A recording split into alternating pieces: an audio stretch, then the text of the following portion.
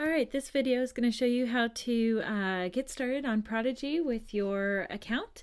So you're going to go to prodigygame.com and you're going to click here on Get Your Free Account. When you get there, you're going to click on Teacher and type in your full name, email address, and password. And then you can choose to receive emails about Prodigy. And then of course agree to the terms of service and privacy, and then you click create account. So once you've done that, you're going to see a screen that looks like this.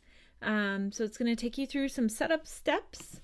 So it'll show you the reports highlights, which we will go fully through in another video. You can add to your school, so you can search for your school. Make sure it's the correct one in the correct city and state. You can choose your curriculum. So there's Prodigy Math, Ontario Math, Common Core, State Standards.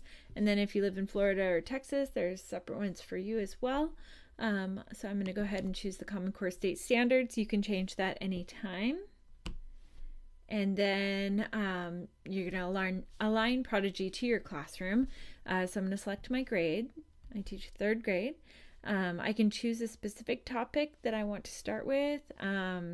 So we don't start with 2D shapes, so I'm going to start with addition to 1,000. That's what we usually start with at the very beginning of the school year.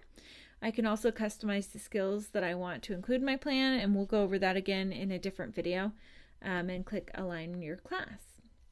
So we're going to get our class started in 2 minutes, and we will be covering how to set up your classroom in another video.